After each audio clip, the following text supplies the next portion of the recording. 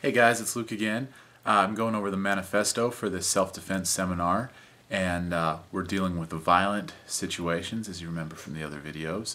And here's the manifesto. The first thing on the list is a violent situation begins and ends with injury. Injuries are what, if you define violence, that is injuries happening to a person. Okay? So everything we're going to do is about injury.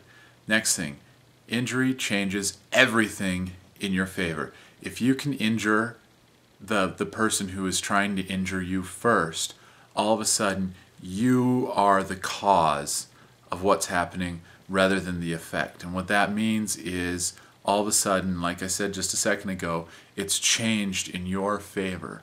All of a sudden, instead of someone doing violence to you, you're doing violence to them as soon as you injure them. Okay? Injury is very objective. I'm a big guy. I was a wrestler. If someone punches me in the chest, it might hurt a little bit. If you aren't used to physical contact and someone punches you in the chest, it might hurt a lot. See, that's subjective. Objective means that everyone can agree on it. If I break your knee, we can all agree that you have a broken knee. We don't care that it hurts. All we know is that it's injured. So what we're going to go over are things that are objective, not subjective.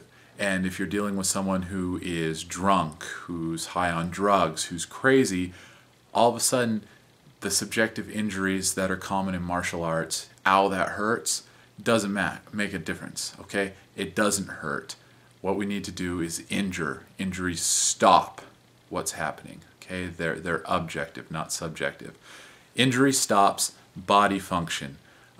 If someone wants to chase you and you broke their knee, it doesn't matter how much they want to chase you, their leg won't support their weight. Okay, if someone wants to breathe and their xiphoid process is broken, they will not be able to breathe. So violence and injury can stop bodily function. Okay, injury is permanent. And I don't mean permanent as in permanently crippled, but that can happen, obviously, and you want to be the one doing it.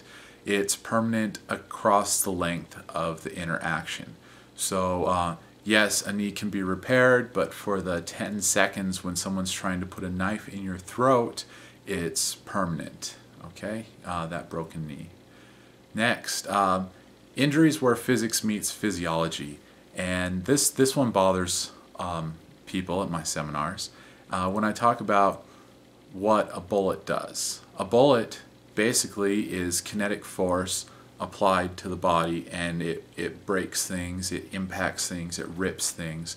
And so people focus too much on the bullet.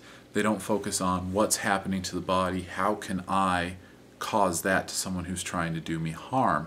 And so what you need to learn is how to use the laws of physics to stop their physiology. So physics meeting physiology. Next, injuries independent of technique. And this is a hard one to swallow, especially if you are a former martial artist like I am, and you spent all your time learning tons and tons and tons of techniques. You can get injured when you fall on the ground. I know someone, she fell on a soft dirt road and broke her elbow. Okay? There was no technique involved. There was a rolling rock and then boom, broken elbow. And so injury is independent of technique. If I trip and fall on you with the point of my elbow, you're probably going to get injured, even if I didn't give it a fancy kung fu name. Okay, injuries are equal. What that means is an injury is debilitating, and it's as debilitating as the next injury. Okay, so a crushed testicle is as immediately debilitating as a crushed trachea or a gouged out eyeball. So injuries are equal for your purposes. Okay, injured people move predictably. What do I mean? I mean if you hit someone in the testicles, they're going to come up on their toes, their hands are going to drop, their hips are going to come back, and their chin's going to come forward. So when we learn a chain of techniques, you actually learn what targets will be opened next. So if I hit you hard enough in the testicles to break one, your hands are going to come down, you're going to come up on your toes, and your chin's going to jut forward. When your chin juts forward, all of a sudden your throat is exposed. Because your hips are back and your hands are down and you're up on your toes, we can go for an ankle stomp and destroy the ankle. And so people move predictably when they're injured. When you hit someone really hard in the testicles twice, they're probably going to vomit. Okay, and that's pretty darn predictable. If not, they're going to have the same heave reflex. Okay, injured people are helpless, and that's good, because if someone's trying to do violence to you and you injure them, they cannot do violence to you.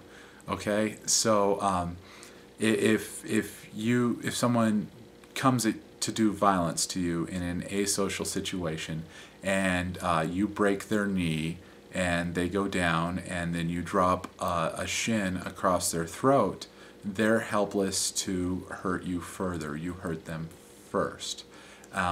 Yes, it's horrible, it's scary, it should make you a little nauseous, but that shouldn't change the reality of the situation.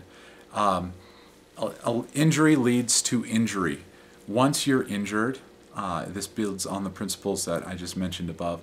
Once you're injured, it's really hard for you to stop another injury from happening. Using that same example, if you have a broken knee, it's really hard to not get knocked down to the ground. And once you're knocked down to the ground, it's really hard not to get stomped on the throat.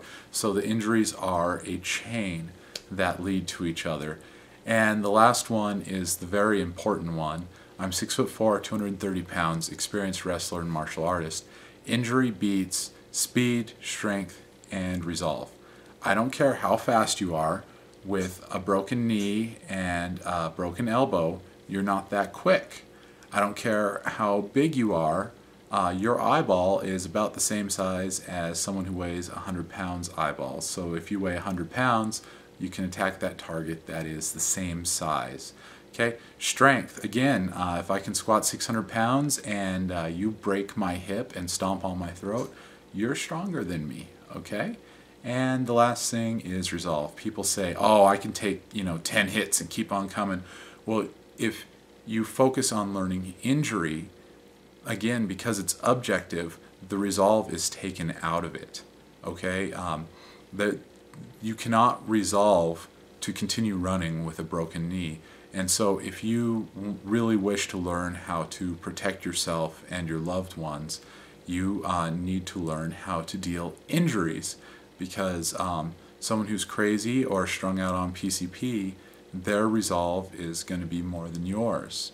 And so and their resolve to take a fist to the jaw, they can keep on coming, but they cannot keep on coming with a crushed trachea because they won't be able to breathe. They can't keep coming with a crushed testicle because they'll be vomiting into their throat. They can't keep coming with a broken knee because their leg won't support them.